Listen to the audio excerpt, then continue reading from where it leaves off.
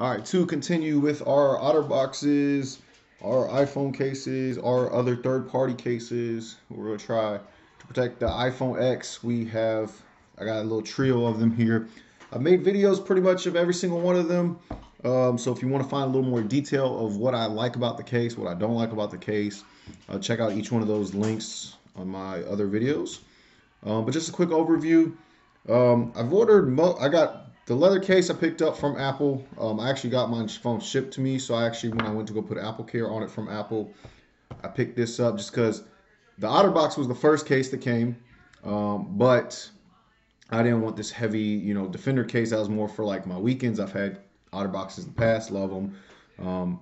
But yeah, I paid $34.99 for the Defender series off Amazon. Again, these are the new screenless ones.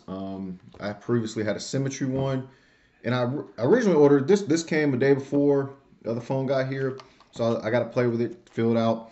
I ordered this one also to be here a day before because I was like, oh, it looks good quality. I can see through the images, and I just did a little mini review of this, and it's crap. I mean, this thing looks like something a case should be sent in. Like this should be the outer case. You can see how thin that is. It's crap. $9, $8, whatever it's going for currently on Amazon. I thought it was going to be logo free. Also, somebody else said that in their Amazon review that it has a logo. It does. $50. It's funny because the outer box usually is the most expensive case, but no, it's actually this thin Apple one. And again, now even feeling this, it's like it doesn't feel too different necessarily. But I really like this. And this is the blue.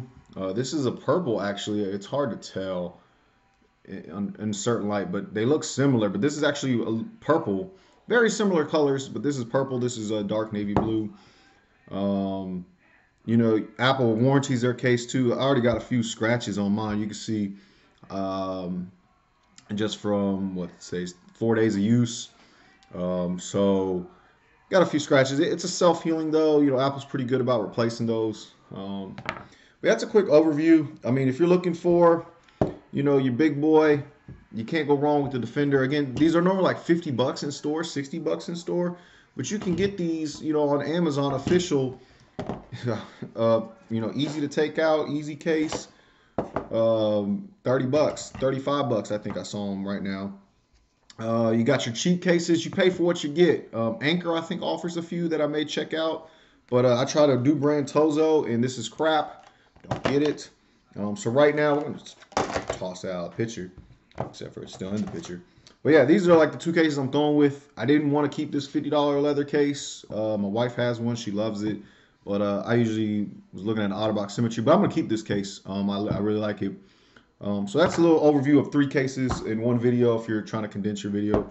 Again, I recommend both of these, especially if you're like in the military or if you're in like any kind of heavy duty rugged sports, or if you're just in a work environment also that drives in and out on your phone constantly. All right, thanks guys. Be sure to like and subscribe to my other videos. Check it out.